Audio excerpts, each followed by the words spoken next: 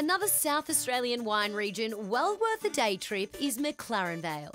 And one destination that dares to be different here is Darrenburg.